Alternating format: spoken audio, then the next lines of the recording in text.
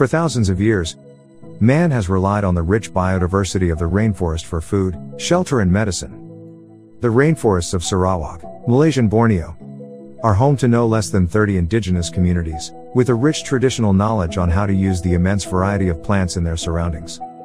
For almost 20 years, the Sarawak Biodiversity Center has been documenting this traditional knowledge to help preserve it for future generations, make it available to a global audience, and unlock its potential for further development.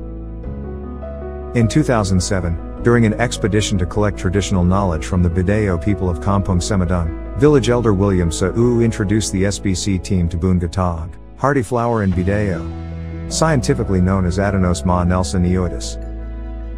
William demonstrated how this strikingly aromatic plant is used to relieve itch and rashes, and further described how the plant can be boiled, and the water extract used to treat skin ailments and body odor. SBC analyzed extracts from Bunga Ta'ang to isolate the active principle behind the plant's beneficial effects. The active principle, carvacrol, is a well-known natural compound with antimicrobial, antioxidant, and anti-cancer properties. In collaboration with the Bidayuh, and in particular with the Bidayuh womenfolk, SBC launched a project to produce the essential oil of Bunga Ta'ang reliably and sustainably, and to develop a new source of revenue for the community.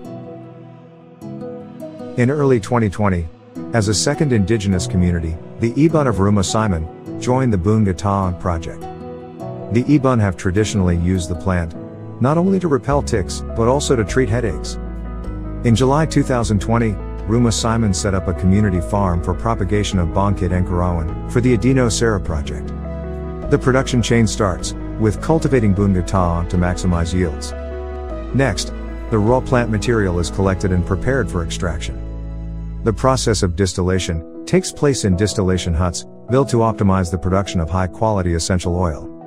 To have the maximum impact on participating indigenous communities, SBC has pioneered the implementation of benefit-sharing agreements with the communities, as established at the 1992 Convention on Biological Diversity in Rio de Janeiro and further codified in the 2010 Nagoya Protocol on Access and Benefit Sharing.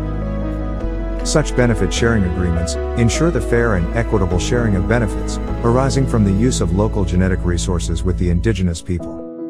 These agreements stipulate the right of the indigenous communities to manage their Bunga Ta'ang resources and determine associated benefit-sharing terms. SBC, together with the participating Bidayuh and Iban communities, is excited to launch the first line of products resulting from this collaborative effort, the AdenoSara pet product range.